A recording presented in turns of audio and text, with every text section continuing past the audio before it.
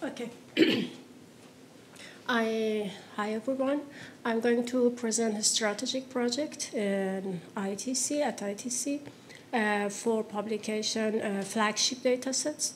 And this project is in line with ITC's Open Science Plan and focuses on how to publish data in a fully transparent way so that people can easily understand data and start using data. One of the long-term goals of ITC is to become actually known as important geospatial datasets provider and to increase its global visibility.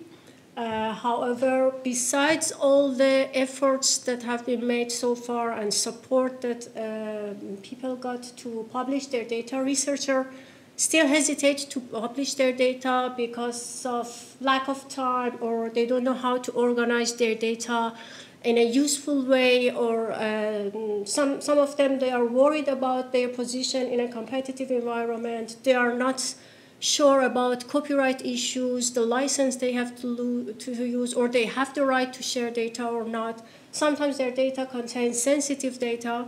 But on the other hand, those data that have already been published, they are dumped and abandoned in the data repositories because it's difficult for end users to understand data, and I would say that the data are not really usable.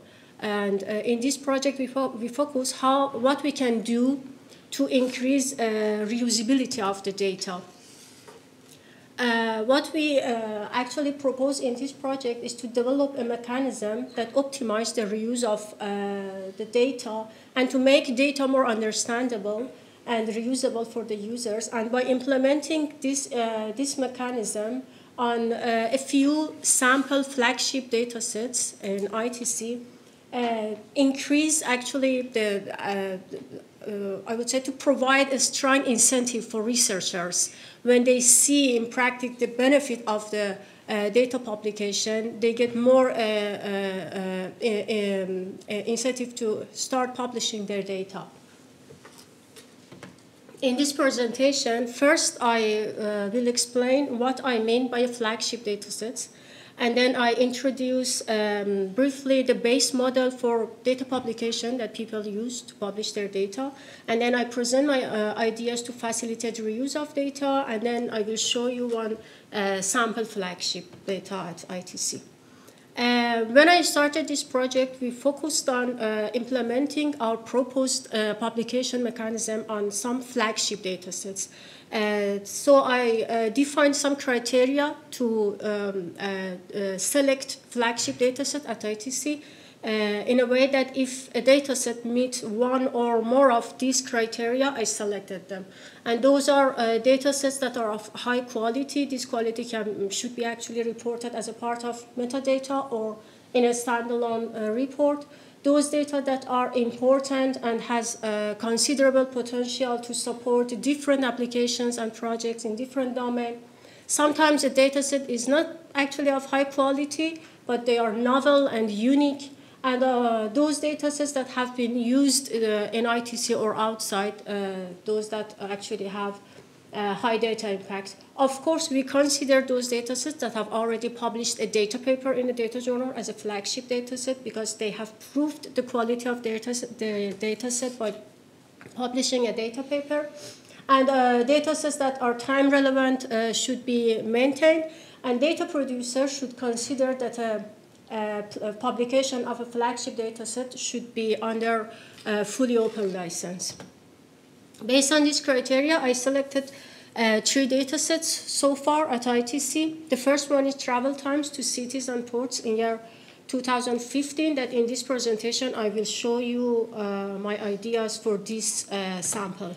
I chose this dataset. It's a global travel time accessibility indicators for year 2015. I chose it because it has already published a data paper.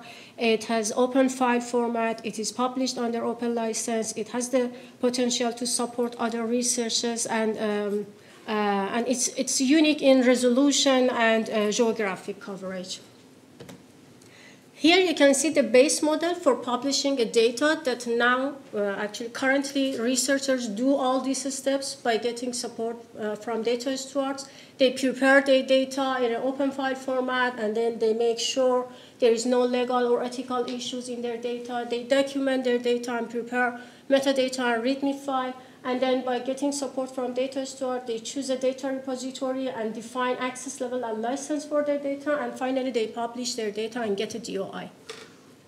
But what I suggest to add to these steps to facilitate reuse of data is, first of all, for our datasets that are geographic datasets, we should use geographic metadata standard. Then the second idea is to integrate data with explorative analysis. And then we promote publishing a data paper. And finally, at ITC website, we use actually ITC website as a central entry to advertise published data sets. The first idea is that one of the most important aspects of FAIR principle is to provide high-quality metadata, because it actually improves the discoverability, accessibility, and usability of the data. But unfortunately, general-purpose data repositories, they don't provide proper spatial metadata. They only provide some basic metadata elements that doesn't support geographic data sets. ISO 19115, FGDC, and INSPIRE are one of the most important international metadata standards that are commonly used for geospatial data. FGDC recently recommended ISO 19115, and INSPIRE actually extracted core elements of ISO 19115 that is based on infrastructure for spatial information in the European Union. And in this project, we recommend INSPIRE metadata. Here you can see one of the most actually important difference between general metadata and the geographic metadata, that they contain geographic locations such as a geographic bounding box, coordinate reference system, spatial representation type, spatial resolution. These are important information for our datasets that are missed in general purpose repositories, data repositories. The second idea is to encapsulate the data in an interactive environment, and by this I mean a data producer should actually provide a computational environment such as a Jupyter Notebook. And I think all of you know that Jupyter Notebook is a web application that provides you document your code with the actually format text and the visualization, the outputs in one document. And by using some open source tools and services, you can build and share this Jupyter Notebook so that users don't need to install any software or tool in their own computer. They just need internet access and a browser to open your Jupyter Notebook and start exploring data. Data producers should actually prepare some analysis that they think is useful for data users in Jupyter Notebook and publish their Jupyter Notebook with their data. For example, Binder is one of those open source tools that support building and sharing Jupyter Notebooks. If data producer publish their Jupyter Notebook in, for example, in GitHub and provide the DOI of their GitHub in Binder, Binder gives a reusable link that you can share it with your data. Then when people find your data, by opening this link, they can start exploring your data in a Jupyter Notebook that you have provided. And then if they find your dataset interested for their domain, they can download it. Or it's useful for big datasets that you can create. Actually, you can provide this opportunity for users to just extract a subset of your datasets. Or sometimes they don't want the data, but they need some information from your data. So I would say in brief, they can start exploring your data in this environment and get information, and if they find it interested, they can download it. What we do in this project, we provide some guidelines how to publish data that is explorative, and we actually develop some templates for Jupyter Notebooks, and we suggest best repositories and services like Binder that support this initiative. The third idea is to promote publishing data paper. to make your data more reliable and understandable. By doing this, first of all, you get more citations because you provide a citable journal publication, and you actually present your data in a formatted text, so it will be more understandable for data users. You bring the existence of your data into existence, and you actually increase the visibility of your data. And by getting feedback from peer review, if there is any error in your data or your data documentation, you are able to improve your data sets. For example, in our domain, Earth System Science Data is an international journal to publish research data sets. If you publish a data paper in this journal, you actually prove that your data set is a reliable resource, because they not only, in the quality assessment, they not only check the manuscript and the paper that you have prepared, but they also check the data sets you have published in the repository. They check the quality of your data, if it's useful or not, if it's complete and accessible, if it's significant or unique. So you prove that your data set is a reliable resource. In brief, if I want to mention the benefits you get by publishing geographic metadata standard, a Jupyter notebook with your data that enable users exploring your data, and the data paper, you get more citation, you actually add value and may catch errors in your data or documentation, and users can readily discover, understand, and use your data. The first data sets we chose in ITC, as I mentioned, was travel time to cities and ports. We provide such an interface in ITC website. It's not live yet. It will be in near future to show what a flagship data publication looks like. Under Overview tab, we present a short description of the data set and how you can cite it. Under Documentation tab, we provide the DOI, the link for the data paper that has been published for these data sets. Under Metadata tab, we actually implement Inspire standard, and we actually provided a guideline to implementing, because it's not easy. Usually, metadata standards contains 100 pages, and it's difficult to implement it. So it was important to provide guidelines for it. Under data is ready to use is the reusable link that Binder provided to access the Jupyter notebook to exploring the data. For example, for these data sets, if you click on this link, a Jupyter notebook will be opened, and then people can start using this data, exploring it, creating a subset, and do some basic analysis that data producer find them useful for the users. And under download, the DOI for the data sets and how to cite the data. And under data impact, we list works that cite these data sets. This part should be active, and we will work on it so that we don't need to update it manually. If you have any questions or ideas. On time? Thank you. Thank you very much, Masoome, for this very nice presentation. So do we have any questions for Masoome about Open Data Initiative? Maybe I can start with one question. Okay, you mentioned this is partly linked to a project, so right? So this is a kind of prototype work for ITC. What's the Karin also talked about our open science vision and project related to it. How do you see the future of this initiative? And considering that, in fact, at ITC, each year we have many graduates, master, PhD students. How do you think that their work can be converted in this kind of data publications or data? At the beginning of this project, we focused only on flagship data set, and we still focus on those data.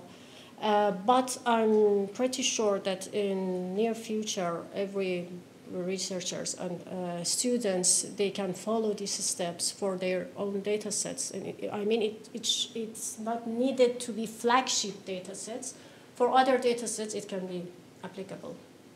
And how do I see the future? It depends on the actually promoting the culture of open science and open data.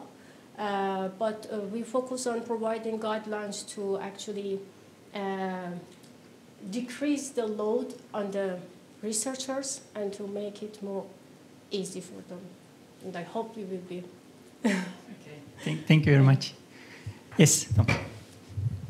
So in our summer school, we had a whole session on GeoNode, and it's like a platform to solve lots of these issues. So you upload the data, documentation, and then it becomes you get like a interface to open the data, visualize, zoom in, and put new layers and things. Is ITC supporting GeoNode, or is that maybe in a focus?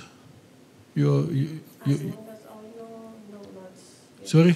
As long as I know, no, not yet. Okay, but what's the publishing platform at ITC for the geodata, not just publication, but? Now the policy at ITC is that the people use general purpose data repositories. Okay, okay, okay. Thank you. That's why we try to add actually these ideas to make it more related to geospatial data. So the GeoNode will have most of the things you ask for. GeoNode will have it, except for like a DOI and things like that you have to do. But for example, you can generate metadata, geographical metadata. People can make different visualizations. They can share it. They can download the data in different formats. They can use a WMS. So it's all out of box. That's what open source has so far, cutting edge for publishing geodata. And I think Monica uses it for their project. You saw GeoNode. Provide DOI? Sorry? No, but if you make DOI on Zenodo or somewhere, you just copy it. So, but that will solve most of, I think, what I saw in your, right? So. Actually, GeoNode is like a content management system for geospatial data. So, yeah, and it's covered, I think, in courses and capacity development activities of ITC. So, in fact, we are building GeoNode-based systems for different countries, for different initiatives. And it was stuck, the software was a bit stuck. Yeah. They almost dropped it, I don't know, now it's alive back and they have a new version. Yeah. So, yeah. You can see a demo, the guy came to our summer school and he gave a whole demo so you can see the whole new functionality. Yeah. Actually, Alice, our data steward, faculty data steward, is here, and maybe she can talk about the current practice in terms of the data set publications. Do you want to say something about that, Alice? Maybe Dance Easy or other things that a PhD? Yeah. Actually, the current practice is what Masoome described. The policy of ITC was to advise our researchers to use Dance, but also we have seen that 40U Research Data Repository is providing some nice features that our researchers need. So it's flexible between 40U and Dance. So currently we recommend them to use this because it's what UT consider also as a trusted repository.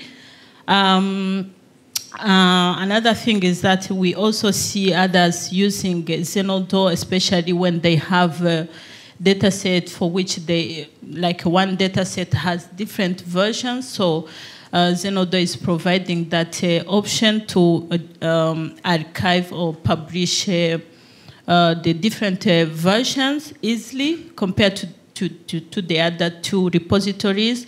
So it's flexible. So we are still making it flexible for the three repositories. So that is the current practice. But Masoome mentioned, these are like repositories which provide generic metadata. We are in touch with the people in those organizations to communicate with them to tell them the need of our faculty regarding spatial data. That's what I can say. Yeah. Okay. Thank you very much, Alice. And thank you very much also, Masoome, for the presentation.